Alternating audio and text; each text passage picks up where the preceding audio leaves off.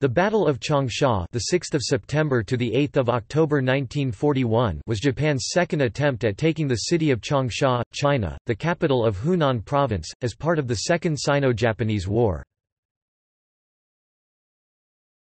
Topic overview.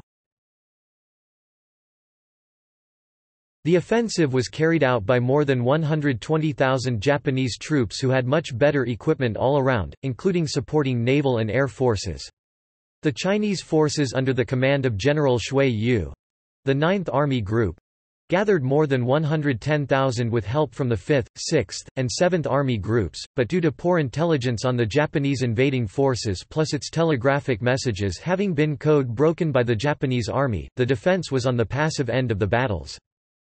The invading forces entered Changsha on September 27, 1941.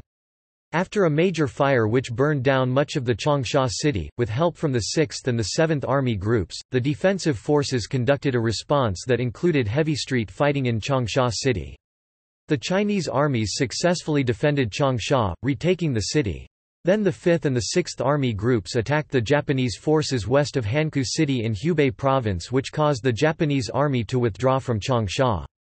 The Japanese army was running low on ammunition and food. Having suffered heavy casualties, they retreated.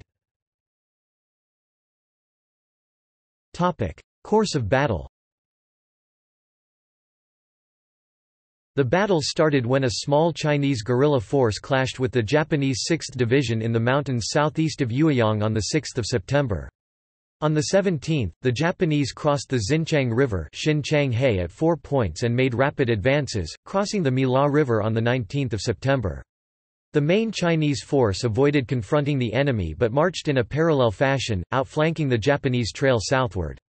The Japanese also attempted to outflank and encircle the Chinese. This caused both the Chinese and the Japanese armies to reach the Liaodao River regions for an inevitable battle. On 27 September, several hundred Japanese troops in plain clothes reached the north gate of Changsha but were unable to sabotage the city defences, leading to heavy fighting on the 28th.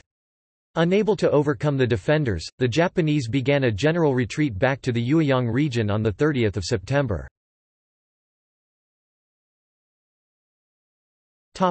References